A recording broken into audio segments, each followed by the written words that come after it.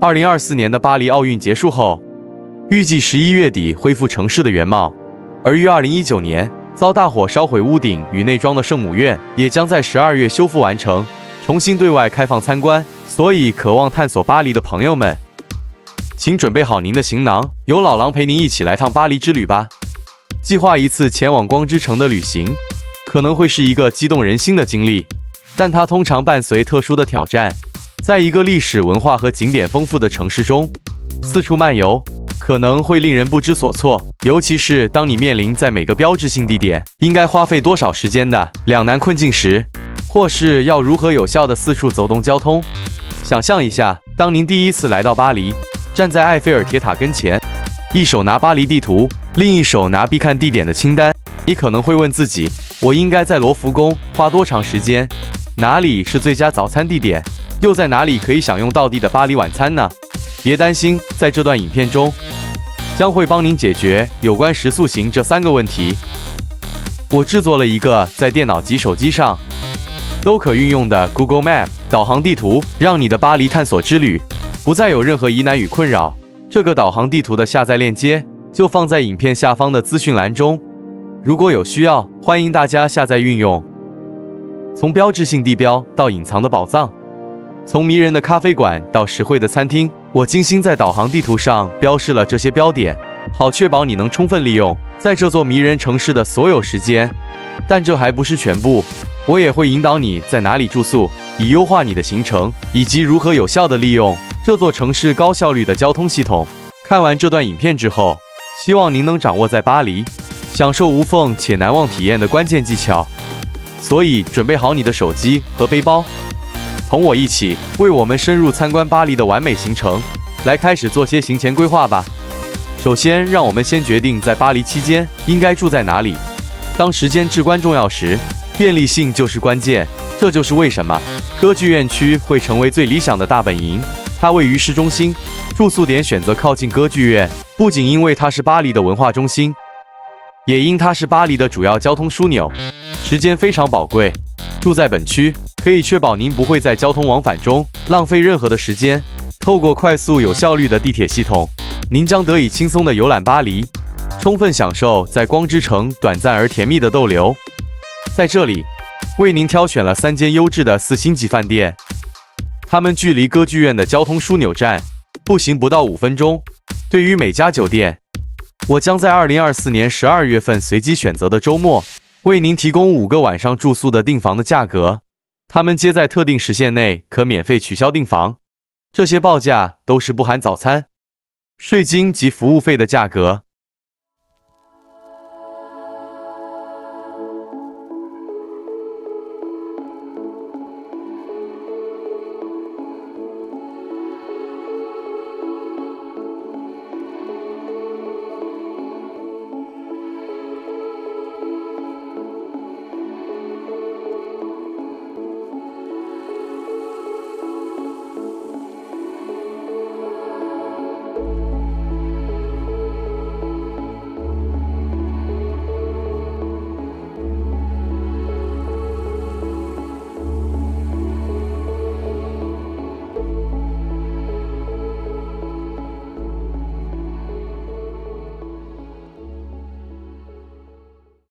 现在是时候开始我们在巴黎的第1个全天的行程了。昨晚充裕的睡眠足以让我们能够倒时差了，所以今天早上在饭店吃了早餐之后，我们在早上9点就由饭店出发。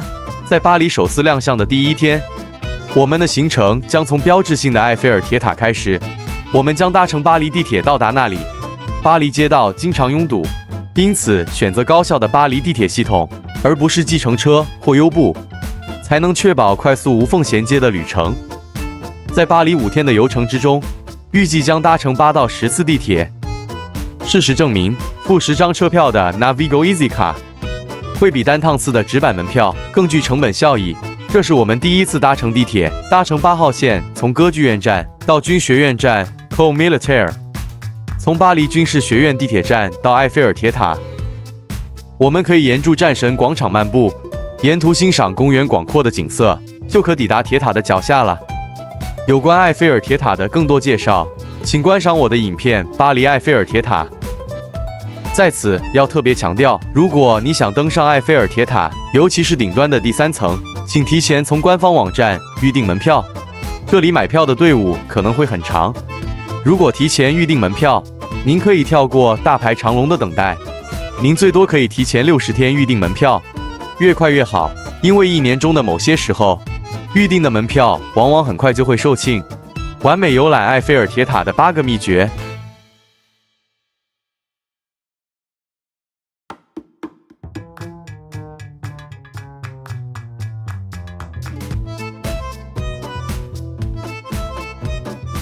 在参观了第3层往下搭电梯时，提议您在第2层也稍作停留，好从不同的高度观赏周围景观。参观了埃菲尔铁塔后，步行前往美丽的 Rue Claire 步行街，这条街是巴黎最宜人的街道之一。趁这个机会买一些饮食品，好准备来一趟愉快的野餐。或如果天气不允许您在外面吃饭，可以选择在这条街道上的任何一家餐厅内坐下来用餐。购物结束后，步行回到战神广场，一边欣赏风景，一边享受野餐。只要不喝醉，法国在公共场合饮酒是合法的行为。离开埃菲尔铁塔区域，我们将在铁塔隔住塞纳河对岸的特罗卡德罗车站搭乘地铁。回程的一路上，您将有时间拍摄无数让自己都觉得惊艳的照片。跨过塞纳河上的耶拿桥，穿越头卡德侯花园。正午12点的时候，水池中会有12道水柱喷向铁塔方向，象征向铁塔致敬的12响礼炮。到了特罗卡德罗广场，请稍作停留，好再回首与铁塔拍张合影。我们走进地铁站，搭乘9号线返回歌剧院站。歌剧院自助游的门票15欧元，加上7欧元的语音导览，肯定会让我们觉得值回票价。歌剧院内巴洛克式风格的雕塑与装潢，白色大理石搭建的大扶梯，拱顶上太阳神阿波罗手持金冠的画像，引领我们走上2楼。经过建筑师夏尔加尼耶的雕像向右转，就进入了歌剧院2楼的艺术画廊。等我们去参观了凡尔赛宫，就会发现歌剧院的画廊和凡尔赛宫的镜厅一样，美得让人惊艳。细细观来，多少难免抄袭的嫌疑。就连以镜映窗、采自然光照明的方式都如此相同。歌剧院内的装潢以酒红色与金黄色的浮雕为主色系，更是营造了富丽堂皇的大气。拱顶中央明亮的水晶吊灯，不但为观众席提供了照明的功能，也映照了屋顶壁画上美神的柔美多姿的身影。浸淫在这氛围中，谁会不想在这里看一场歌剧或芭蕾舞呀？今天参观的名胜古迹已经够多了，现在应该是购物时间了。我们只要步行一小段路，即可到达闻名遐迩的老佛爷百货公司。在奥斯曼大道 Boulevard Haussmann 上，相隔几公尺就是巴黎2家最大的百货公司：老佛爷百货 Galeries Lafayette 和春天百货 Printemps。现在让我们透过购物来结束我们第1天的行程，或者只是单纯的参观它们，因为它们的构造与装潢真的是很棒。如果说老佛爷百货公司的圆顶很漂亮，那么春天百货的圆顶也毫不逊色。如果您想购买一些奢侈品，2家百货公司都备有，所有主要品牌都是陈列在1楼 Ground Floor。切记缴费之后一定要拿到收据，将所有购物收据收集在一起，在买好了之后才好到华人服务处去一同办理退税单。2家百货公司都有很棒的免费登顶环景屋顶露台，值得一游。这一整天我们逛了很多地方，是时候回到我们的饭店稍作歇息了。也或者您可以去桑拿浴室或游泳池放松一下，充电之后换套衣服就可准备出门用晚餐了。让我们以一顿美味的典型法式晚餐来为我们访法的第1晚庆贺。为此，您可以在酒店附近的 La Masterette 等一流小酒馆中进行选择，或是到巴黎最好的小酒馆之一 La Vaudeville 用餐。他们都提供道地的法餐，一般都是以开胃菜、主菜、饭后甜点的形式上餐，供您享用。当然，巴黎人也习惯开胃酒佐餐，以饮料配饭后的甜点的形式，供您美酒佐以美食。餐后步行10分钟即可返回饭店，向这完美的一天说声 Bonne soirée， 晚安了。这是我们第2天要去的地方。今天早上我们不用饭店的早餐，一早8点30分出发，步行前往尼莫斯咖啡厅，享用道地的法式咖啡早餐，或想要享用更高档的早餐，可以前往罗浮宫金字塔前的玛丽尔咖啡厅 Marley， 一边用早餐，一边欣赏罗浮宫中庭的景色。如果您想更了解这座博物馆，可以看看我的另一部影片《巴黎罗浮宫》。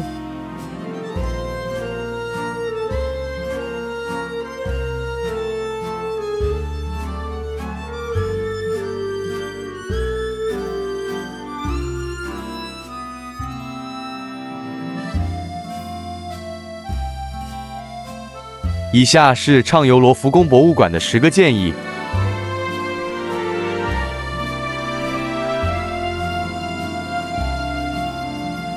也许最重要的提示是，一定要选择正确的入口。当人潮拥挤时，请从狮子门进入，这里通常不会有排队的长龙，但只有提前预订门票才能从这进入。相信博物馆已经满足了你寻幽探秘的胃口。让我们去一家精美的装饰艺术小酒馆吃午餐，途中经过美丽的皇家宫殿花园，这些是皇宫庭院中的条纹立柱 Colonnes de Buren。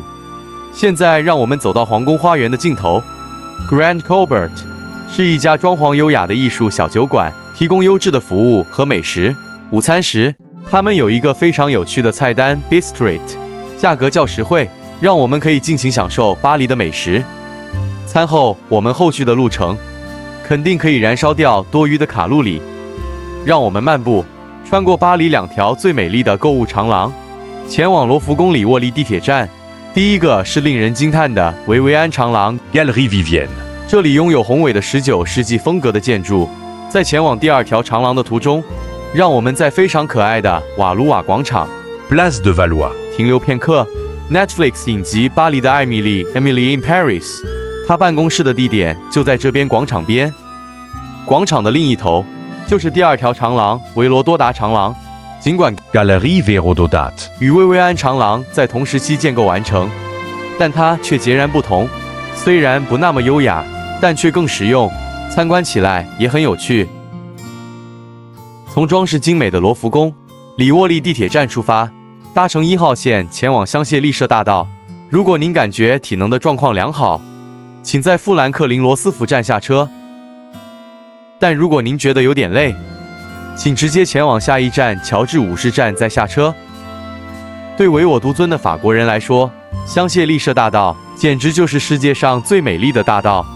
若你已经决定要登上凯旋门的顶层，那就必须再迈开步伐往前走，直到香榭丽舍大道的西端尽头。这时呈现我们面前的就是巴黎凯旋门。要到达凯旋门拱门的底部，千万不要尝试穿过圆环，川流不息的车潮，那样无异于自杀的行为。在香榭丽舍大道面对凯旋门的右边人行道尽头，有一条隧道可以到达拱门的下方，登顶费用为16欧元，欧盟国籍18岁以下儿童免费。行动不便者与老人家购票后可搭电梯，284阶的楼梯爬上去很累，但登上顶部真的值得努力。以凯旋门为中心，有12条街道呈放射状向四方伸展，眺望远处的风景都很让人目眩神移。心满意足地走下回旋梯，我们再次搭上地铁。就在凯旋门下，从戴高乐新城地铁站搭乘地铁2号线，到达蒙马特边界的安特卫斯地铁站，从那里步行一小段弹斗峭的路程，即可到达蒙马特缆车的下站。景色已经很美了。如果您不想爬楼梯上山，搭乘缆车只需1张地铁票。缆车登顶之后，我们只要再走上最后剩下的几阶楼梯，就可进入圣心堂了。虽然大教堂的建筑可能不适合每个人的口味，但我个人觉得它的气氛相当宁静。从教堂门前看，山下的景色就非常美了，实在没有必要再去爬上更高的顶部，因为我们已经度过了漫长的一天路程，没必要再折腾了。让我们悠闲地漫步在蒙马特迷人的街道上，每一步都揭示着隐藏的宝石，好好体会舒适的咖啡馆和这个艺术天堂的活力精神。您可以漫无目的的漫步，也可以沿住蒙马特山脚下的路径，探索专属蒙马特的浪漫氛围。这里行程的最后，千万不要错过了在红魔方留影的机会。晚餐有2个选择 Bouillon Pigalle， 这里以非常实惠的价格提供法国美食，或在屋顶露台喝完鸡尾酒后，前往 Terrace Hotel 的 Edmond 餐厅俯瞰整个巴黎，最后再看一眼红魔方的艳丽夜景。搭乘计程车或优步，只需20分钟即可回到饭店。第3天，我们不在饭店吃早餐，我们于上午8点出发。首先由歌剧院站搭乘地铁3号线前往美术和工艺站，接着就步行前往红孩儿市场咖啡厅吃早餐。这是巴黎一家相当不错的咖啡馆，供应早餐。位于巴黎最古老的室内市场红孩市场 Marché des enfants rouges 的对面，您不妨走进红孩市场看看，它的历史可以追溯到1615年。历史悠久的摊位，好像是在邀请您品尝这座城市丰富的烹饪传统。在接下来的2个小时里，您可以悠闲地漫步闲逛，欣赏马来区的众多美景。Le Marais 可以翻译为沼泽，是巴黎最古老的街区之一。它以其迷人的狭窄街道、17世纪的建筑、时尚精品店、博物馆以及时尚的酒吧和餐厅而闻名。马来区也被认为是巴黎的彩虹区，就是同性恋区。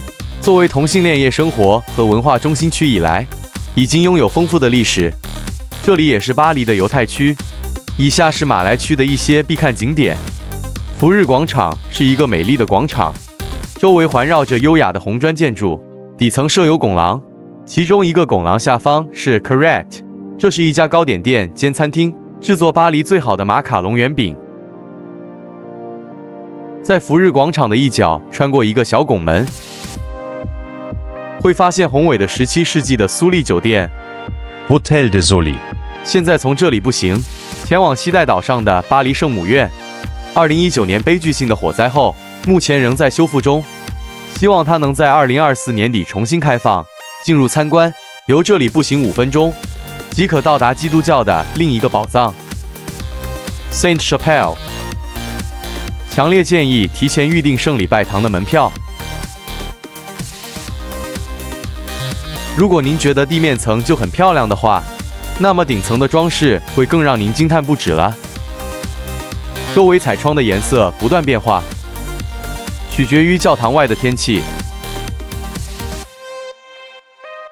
现在我们步行前往多芬广场 Place Dauphine， 在那里的一家餐厅吃点东西。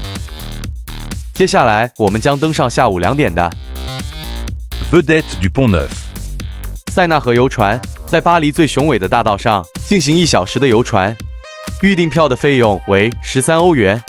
河流是生命之母，文明盼河而生，所以巴黎所有的历史性建筑物都罗列在塞纳河两岸，让我们体会2024巴黎奥运开幕时运动员的感受，同时也尽览两岸的风光。航程来回约1小时，返回后让我们走到巴黎最浪漫的桥梁——艺术桥。2024奥运开幕，戏中蒙面人就是在这，用圣火炬点燃了整个法兰西学院的烟火。我们接下来的漫步似乎很简单，但不要犹豫，就轻松地漫步在圣日耳曼德佩的小街道中。在前往花神咖啡馆享受当之无愧的休息前，您还有充足的时间，是时候在 Café de Flore 或 La Diva d'Express 做个短暂的休息了。在如此著名的咖啡馆度过愉快的时光之后，去参观巴黎最古老的教堂之一圣日耳曼德佩修道院怎么样？这愉快的一天即将结束。我们今天参观的最后一个地方是蒙帕纳斯塔屋顶露台，搭乘地铁4号线，在蒙帕纳斯 Montparnasse 出口即可到达。进入59层，屋顶的门票价格为平日19欧元，周末20欧元。门票上盖有时间戳，因此您必须提前选择到达的日期和时间。这里的日落和黄昏时，景色简直太神奇了。夕阳的余晖中，天际逐渐落下夜幕，四周灿烂的灯光燃起娇娆的辉煌。鹤立鸡群的铁娘子，热闹的灯光秀，为这个光之城在喧嚣中呈现了万般的风情。在我们今天这一顿晚餐中，让我们尝试一些完全法式但有所不同的东西。离开蒙帕纳斯塔走路不过5分钟，就是 La crêperie de Josselin 餐厅。这是一家巴黎顶级薄饼店，提供各种咸味和甜味美食，满足您的味蕾需求。就这样结束了又一天在巴黎的愉快旅程。第4天，我们将要暂时离开巴黎，凡尔赛宫正在等住我们。一夜好眠后，在饭店享用早餐，并准备于上午8点30分出发。有很多不同的方式可以到达今天上午我们将要参观的凡尔赛宫。如果您愿意依照您出发的地点和交通情况搭乘计程车，约需40分钟，而费用在35至55欧元之间。根据您在巴黎的住宿的不同地点，还有3种电动列车可供选择。如果您住在歌剧院附近，可以搭乘 L 线从 Gare Saint-Lazare 开往 Versailles Rive-Droit 站，车程需35分钟，费用4.95欧元。抵达凡尔赛站之后，还需要再步行20分钟才能到达宫殿大门口。第二个选择是从蒙帕纳斯火车站 Gare Montparnasse 到凡尔赛宫车站 Versailles Chantiers 的区域列车 N 线，车程需要25分钟，费用为4.05欧元。但由此站还有1.5公里，25分钟的步行路程才能到达宫殿。搭乘火车的最佳解决方案是 RER-C 线，它连接巴黎的7个车站至凡尔赛左岸城堡 Versailles Château。这是距离凡尔赛宫最近的车站，车程需要25到43分钟，取决于您上车的地点，费用为4.05欧元。从凡尔赛左岸城堡站出发，步行仅需11分钟就可抵达宫殿了。凡尔赛宫有3个主要景点：宫殿本身、花园与特里亚农庄园。花园免费开放，每天上午8点至下午6点，旺季为晚上8点30分。皇宫每天开放，周一除外，开放时间为上午9点至下午5点30分，旺季为下午6点30分。18岁以下或居住在欧盟境内，26岁以下的游客可免费进入宫殿，其他游客则需支付18欧元。要进入宫殿，所有人都必须在线预定时间。现在画面上方显示的就是预定入场时间与门票的网址。您也可以根据您想去宫殿的日期，预定众多不同语言的导览服务。不过，这些导游服务中只有一项是英语的，也就是国王私人公寓的导览之旅，10欧元。这里凭票免费，提供11种语言的语音导览，总共有法语、英语、德语、西班牙语、意大利语、俄语、华语、日语、葡萄牙语、韩语和波兰语。您还可以透过免费下载宫殿的应用程式，在智慧型手机上收听语音导览的说明，而无需在语音导览台排队。手机语音导览有英语、西班牙语和法语等3种版本，一般需要2小时来探索凡尔赛宫内各个美丽的房间，并请确保留出额外的1个小时来欣赏外面令人惊叹的花园。花园的面积大的让人不想再走路去逛逛了。不用担心，这里也提供电动高尔夫球车的游园服务，当然要另外收费了。这些是美丽的夜景，周末晚间闭馆休息之前，甚至还有烟火秀的演出。但是按照计划，离开凡尔赛宫的时间应该是在中午12点30分，下午1点左右。从宫殿步行返回凡尔赛城堡的 RER-C 站时，可以在右侧的 Rue de Satory 稍作停留。这里有许多有趣的餐厅可供选择，可以享用快速或不那么快速的午餐。午餐结束后，从凡尔赛宫火车站乘坐 RER-C 线返回巴黎，前往奥赛博物馆。自1986年以来，前奥赛火车站雄伟的中殿一直是博物馆的所在地，其精湛的雕塑和绘画收藏涵盖1848年至1914年期间较为近期的创作品。而罗浮宫则致力于展现此期间之前的作品。入场费为16欧元，如果您未满18岁或在26岁以下，并且是欧盟成员国则免费。这座令人惊叹的建筑于1900年仅花了2年就建成了，成为服务来自法国西南部各列车的终点站。2战之后，因为不能容纳更长的火车而逐渐运量减少，最终在80年代被改造成博物馆。我们来拿张地图吧，它涵盖了不到1个世纪的艺术品展示，所以它显然没有罗浮宫那么庞大。考虑在这里停留2到3小时来参观，应该就足够了。这里到处都是精美的艺术品，但若是您在赶时间，就可以直接前往第5层，在这可以找到最多杰作的精华展示区。不过在地面层 G 楼，我们也会发现许多名家的杰作，比如说这幅看来很眼熟的画作《米勒的10岁者》，以及另一幅名作《三中经》，还有另一位名艺术家爱德华·马奈拿着扇子的女士，吹笛的少年。另外还有其他诸位名家，如巴齐耶、莫内、雷诺瓦的艺术品展出。莫内喜鹊，莫内黑石酒店、特鲁维尔，莫内购物车、翁弗勒尔下雪的路，莫内花园中的女士。我们现在来到5楼，这个有巴黎景色衬托的时钟，是 Instagram 上一个著名的网红拍照景点，因此在这里常看到排队拍照的人龙。这里也是奥运开场戏中，蒙面人打开时光机，引领我们回顾近代电影发展史，以及火车冲出荧幕的背景地。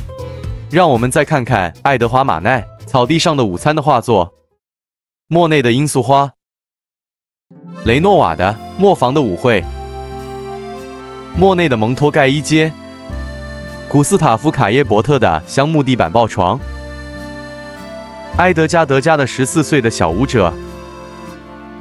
舞蹈是德加职业生涯的标志性学科，他胸怀对舞台上闪闪发光的舞者的敬畏、情感，记录了许多舞者最灿烂的瞬间，创作了旁若美神身影般的冻结画面。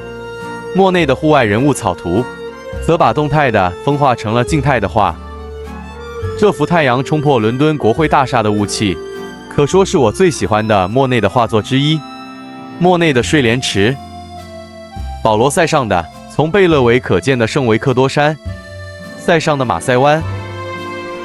终于看到了可能是最让人赏心悦目的画作——文森·范古的星夜，以及其他包含他自画像的一系列画作。铜花瓶上的皇冠贝母，在亚尔的卧室，保罗高更的天堂之谜，以及他们身体的黄金，罗特列克的跳麦宁舞的雅内。博物馆下午6点关门，2个小时就足够探索奥赛博物馆了。我们搭乘 RERC 到 Saint Michel Notre Dame 站，再转乘 RERB 到 Châtelet-Les Halles 站，巴黎最大的交通枢纽 Châtelet-Les Halles。车站上方就是巴黎市内最大的Westfield Forum des Halles 购物中心，每年接待游客5000万人次，是法国游客最多的地方。这个季节是购物的好时机。当您穿过 Porte de Saint-Eustache 走出购物中心时，将看到美丽的 Saint-Eustache 教堂。您现在位于我们今天最后一次造访行程的南端，令人惊叹的蒙托盖伊街 Rue Montorgueil， 这里是巴黎最美丽的步行街之一。蒙托盖伊街 Rue Montorgueil 遍布商店、咖啡馆和餐厅。巴黎人在日常购物的同时进行社交活动。Rue Montorgueil 拥有数十家各类餐厅和咖啡馆，在这些餐厅中，最有名的绝对是 Les Gargues de Montorgueil。如果您想尝试法式吃蜗牛，那么您就该来这个地方。Rue Montorgueil 是巴黎最长的步行街，长360公尺 0.22 英里。我们现在已经接近蒙托盖伊街的尽头了。你找到今晚吃饭的餐厅了吗？我个人推荐 Breeze Cafe， 那里的薄饼很美味。小酒馆 Les Petits Coraux， 供应美味印度美食的 Palinan， 典型的小酒馆 Le Compass。当然还有 Les Gargues de Montorgueil， 尽管它相当昂贵。吃了饭就该回饭店了。搭乘3号线仅需3站即可抵达歌剧院。这里是我们在巴黎最后一天将参观的地方。再次在饭店吃早餐，8点30分出发，由 Opera 地铁站搭乘8号线到 La Tour Maubourg 站，从那里步行至荣军院。您将透过荣誉院进入荣军院。荣军院是用来悼念在行动中阵亡的士兵和举行军事仪式。在荣军院，您可以参观法国陆军博物馆以及浮雕博物馆，一个非常有趣的军事模型博物馆。这里陈列了法国军团几场出名战役的战场模型。在军事博物馆的众多房间中，我认为中世纪的房间是最有趣的。这里展示了中世纪战场上的热兵器、冷兵器、全副盔甲的骑士战斗装备等等，看来有趣、细思却极端恐怖的展示品。如果法国陆军博物馆很有趣，那么参观荣军院的主要原因就是这个圆顶教堂。圆顶高107米，是法国巴洛克建筑的典范。与其说此处是教堂，不如说是一座陵墓，象征天堂的穹顶。有如正在俯视人间的万象。圆顶笼罩的正是英雄安息的殿堂。1840年，法国皇帝拿破仑被隆重地安葬在荣军院圆顶下，为这位法国人民英雄传奇的一生画下了休止符。这是地下室的入口，走进入口就可近距离看见拿破仑的石棺。入口处地面上则镶嵌了代表骑兵的军徽图案。这具石英岩石棺内有5个棺材，一个是席棺，一个是红木棺材，2个是铅棺材，一个是乌木棺材，层层相互堆叠，安置了拿破仑的遗骸。拿破仑唯一的儿子也安葬在环廊的一侧，犹如他父亲最终的遗愿一般，长期在塞纳河畔拥伴心爱的法国人民。走出这座殿堂，回头仰望蓝天，真是有浮云若梦的感觉。接下来步行片刻，即可到达罗丹博物馆。罗丹博物馆主要展出法国雕塑家奥古斯特·罗丹的作品，他通常被认为是现代雕塑的创始人。罗丹的杰作《沉思者》就陈列在博物馆入口处的花园里。无论您是否发现自己正置身在罗丹慷慨捐赠给法国政府的私人豪宅里，欣赏各式各样不同的姿态表现，情感舒张、动静皆美的塑像，或漫步在阳光普照的花园中，从不同的角度随着光影的变化，观赏这些塑像肯定会令您流连忘返的。立体的雕塑能够更多彩多姿地表现人体与物件的情感，所以历来的艺术家们往往都趋向于画而优则塑，应该就是在求取艺术上更尽情的创作吧。现在我们步行到附近的 Varennes 地铁站，搭乘13号线到 Duroc， 然后搭10号到 Mablon。出地铁站后前往圣日耳曼市场。我们距离圣日耳曼市场仅数公尺之遥，您可以在这里购买到去附近卢森堡公园野餐所需的一切物品。如果天气不好，您甚至可以在市场内吃点东西。离开圣日耳曼市场之后，漫步片刻，您将经过迷人的奥德翁剧院 Tree de l'Europe， 然后到达卢森堡公园 Jardin de Luxembourg。卢森堡公园是巴黎最大，当然也是最漂亮的公园之一，是放松身心的完美场所。拉把躺椅，坐下歇息片刻，扮演一会儿的悠闲巴黎人。正如您所看到的，这里有许多座位可供选择，如果你愿意，甚至可以躺在草地上。从这里开始，我们就离万神殿不远了，那儿就是我们下一个要去的地方。雄伟地坐落在圣热那维耶夫山上，万神殿是新古典主义建筑的真正奇迹。最初是一座教堂，现在作为陵墓和最后的安息之地。法国历史上许多杰出的人物都安坐在此处。大圆顶下方有一个不断移动的球体，复刻摆悬挂在天花板上，这是地球自转的迷人演示。它来回摆动，展示了因地球的自转而形成球体的自主运动。如果您准备好攀登203级台阶，那么在圆顶的顶部，美景就等住您。从那里，游客可以欣赏到巴黎令人惊叹的全景：埃菲尔铁塔、巴黎圣母院和塞纳河等标志性地标，描绘了这座光之城迷人又不断变化的美景。万神殿下方有一座地下陵墓，是伏尔泰、卢梭、维克多、雨果和玛丽居里最后安息的地方。肃穆简朴的设计营造出庄严的空间，呈现的是法国对知识和文化遗产的尊重。这里安息着81个人，最后一位埋葬于此的是2021年的约瑟芬·贝克 （Josephine Baker）。万神殿后面是另一座美丽的教堂 Saint Etienne du Mont 圣艾蒂安教堂。这栋建筑杰作结合了哥德式和文艺复兴风格的元素，以其复杂的雕刻和令人惊叹的彩色玻璃窗吸引游客。但这座教堂最著名的是16世纪的螺旋楼梯。教堂内镶饰住独具代表性的石纹蕾丝雕刻，展现了巴黎独一无二的雕刻工艺。除了繁复多样、具有柔美特色的石雕工艺之外，这间教堂的彩色镶嵌玻璃窗也独具秀丽端庄的格调。教堂内还有剧作家的陵寝，如让·拉辛和数学家布莱斯·帕斯卡。但这座教堂的独特之处在于，它供奉着巴黎守护神圣热那维耶夫的神龛。下一站，我们继续步行深入拉丁区，参观著名的莎士比亚书店。索邦广场 （Palais de la Sorbonne） 是一个美丽的广场，周围环绕着历史悠久的建筑，其中包括著名的索邦大学。就如同欧洲多数的大学一样，索邦大学也是没有分隔外界的围墙环绕校区。这个十字路口的对面是克隆尼博物馆 （Musée de Cluny）。克隆尼博物馆前面的花园叫做塞穆尔·帕蒂 （Square Samuel Paty）。他是一位中学历史老师，在2020年的一次伊斯兰恐怖攻击中被斩首。克隆尼博物馆是一座中世纪艺术馆。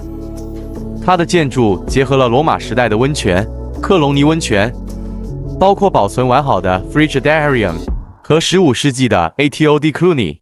博物馆内约有23000件文物，其历史可追溯至高卢罗马时期至16世纪。这里所展示的浮雕与木雕都是巴黎最珍贵的艺术与文化的宝藏。如果说罗浮宫有蒙娜丽莎，那么克隆尼博物馆就有贵妇与独角兽。这一系列价值连城的6幅16世纪挂毯，陈列在一个光线柔和的房间内，以免过强的光照会损坏了它们。继续漫步到塞纳河边缘，在奥杰特欧黛特停留。在这里，您可以品尝到巴黎最好的奶油泡芙。再走一段路，你可以看到巴黎圣母院的美景。眼前的小花园里，有一棵巴黎最古老的树，是1602年种植的槐树。所有在此排队的人，并不是来看这棵老槐树的，他们耐心的等待，是为了进入英国著名书店之一的莎士比亚书店。快到下午茶时间了，我们不如到书店附设的咖啡馆喝杯下午茶吧。今天漫步的最后一部分很短，但我们将看到巴黎最美丽的彩色玻璃窗，一条伟大的步行街，以及被击败的邪恶。这里是圣塞维林教堂。圣塞维林教堂建于13世纪至17世纪，具有华丽的哥德式风格，是左岸最古老的教堂之一。大部分彩色玻璃窗可以追溯到15世纪末，这些精美的窗户描绘了让巴赞 Jim Bizing 创作的7件圣礼，照亮了后殿的小教堂。对我来说，这些彩色玻璃窗和圣礼拜堂的彩色玻璃窗一样美丽。Rue de la Huchette 是我们漫步的下一站，这是一条与河流平行的步行街，以其剧院、爵士俱乐部和希腊餐厅闻名。例如 La Cavo de la Huchette 是巴黎最著名的爵士乐俱乐部。Théâtre de la Huchette。这家历史悠久的小剧场，则是以反讽剧的演出深受当地观众喜爱。现在我们来到了具有纪念意义的圣米歇尔喷泉，位于塞纳河附近的圣米歇尔广场。它描写的是大天使米迦勒与魔鬼的缠斗，最终击败了恶魔的景象。就是这样，今天早点回饭店收拾行李。今晚没有特别建议的餐厅，可以在地图上选择您喜欢的餐厅用餐。希望这份地图能帮您探访巴黎的行程更顺利。透过我的5天巴黎行程，您可以自由选择想参观的巴黎主要景点，同时享受美味的法国美食。谢谢您的观赏，我们下一站再见喽。